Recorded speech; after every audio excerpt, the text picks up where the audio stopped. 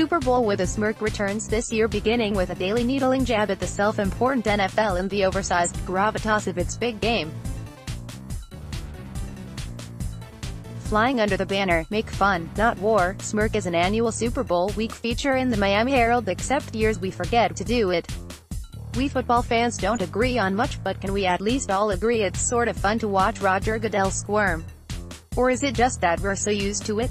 Thinking of the NFL commissioner awkwardly attending a Patriots game right after his Deflategate ruling. Or trying to explain away his fumbling of the Ray Rice case. Or his league's years of inattention to brain trauma injuries. His own waffling on players' protest kneeling during the national anthem. Now controversy even chases Goodell inside the holy sanctum of his Super Bowl.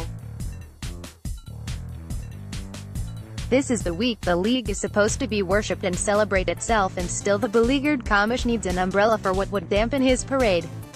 As the New England Patriots and Los Angeles Rams arrive for this coming Sunday's Super Bowl, there are reminders all over host city Atlanta that this is the Super Bowl the league's officiating blunder stole from New Orleans.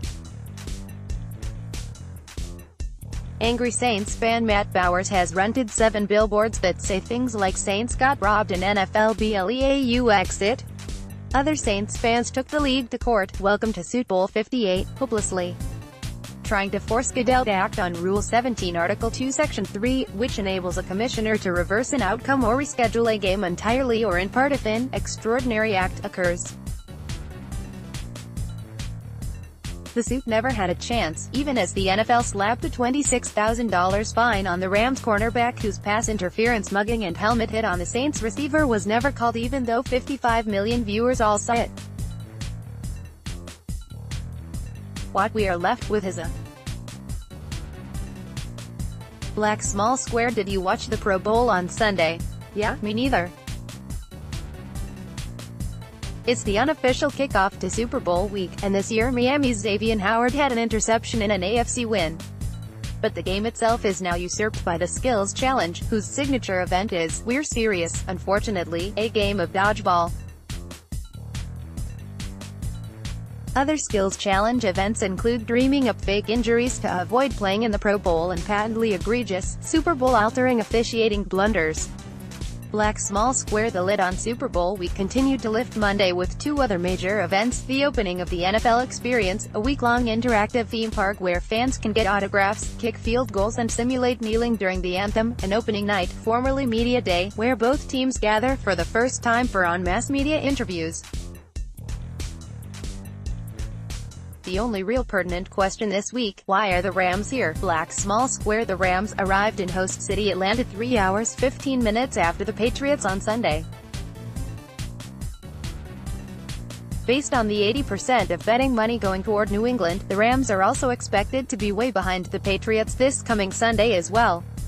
Black small square. The National Weather Service has a winter storm watch in effect for several metro Atlanta counties starting Monday night. The uncooperative conditions are being blamed on the same official whose blown call screwed the Saints from appearing in the big game.